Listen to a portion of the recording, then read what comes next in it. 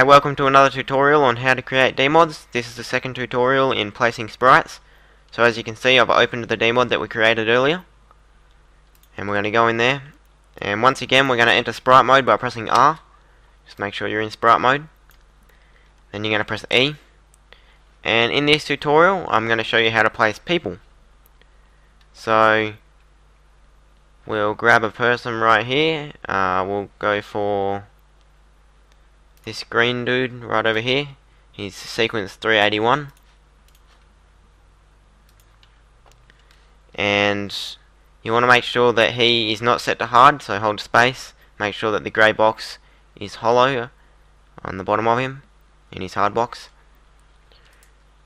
Right click and press properties. And make sure he's set to type person/creature. And that's about it. You don't want no hit on. Now, what you'll notice is if we try this out right now, press OK. Press play Dmod under file, windowed sound, play. What you'll notice is that he just stands there. He doesn't move, he doesn't do anything. That isn't very useful. That's not going to make for a very interesting Dmod if we have people just standing in one place, like a statue. Unless, of course, you want a statue in your Dmod. So what you want to do is right click and press properties. Now, in order to make him move, we have to give him a brain. This is what will control his behavior. So, if you go right down here, you can set him to creature 9 or creature 10. 9's diag or 10's no diag. But usually for people, you want to set them to brain 16. Right here, it says smart people. And they'll walk around and they'll stop and they'll change directions and walk again. And they're usually what you set for people. So, set him to brain 16. And now try it. Press OK. Save the Dmod. Play.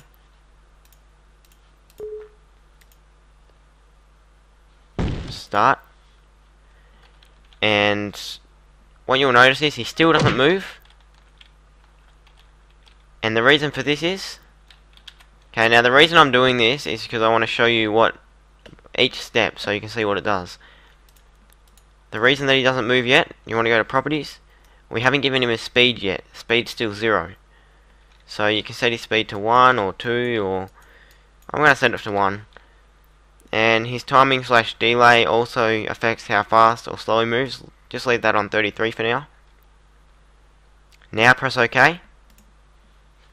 Save the Dmod. Play Dmod.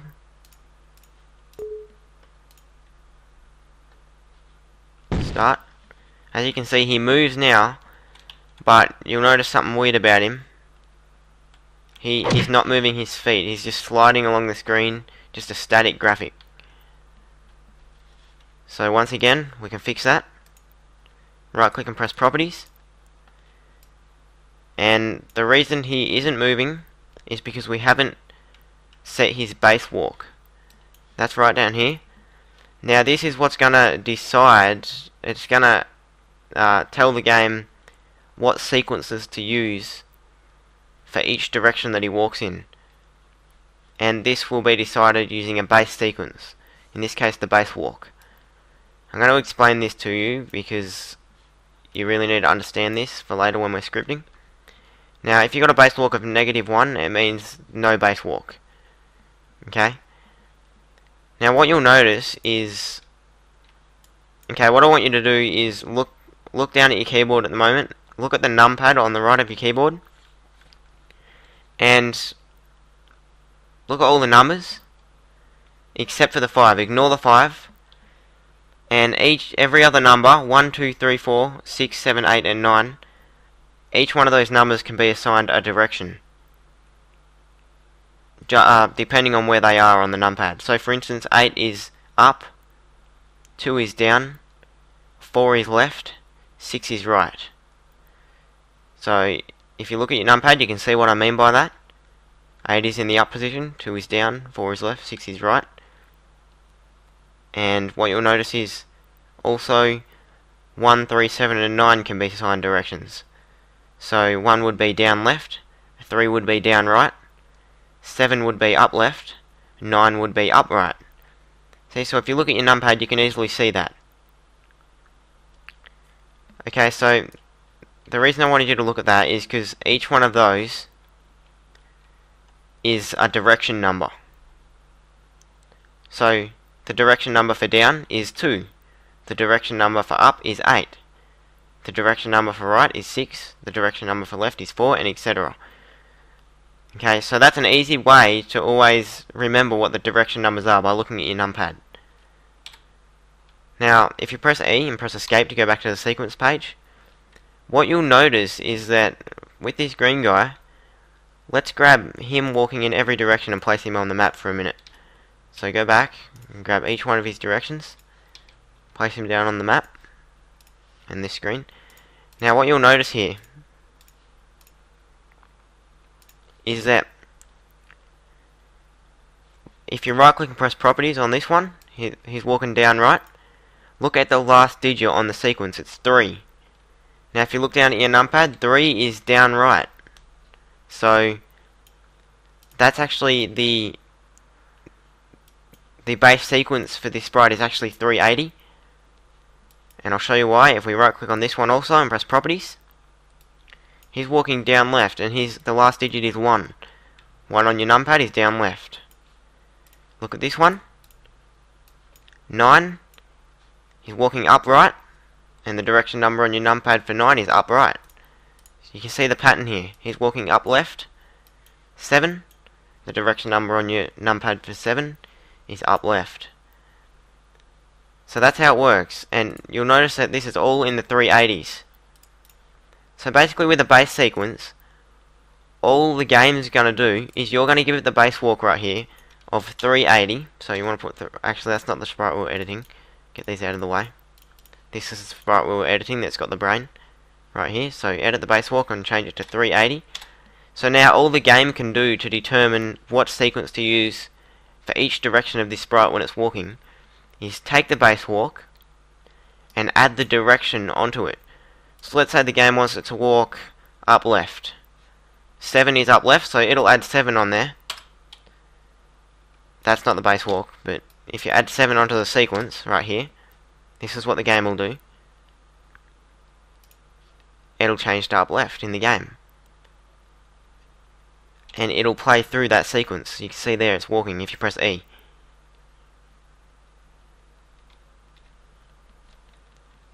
So that's what it can do. When the game wants it to walk down left, the number for down left is 1, so it'll add 1 onto the base walk, which is 380.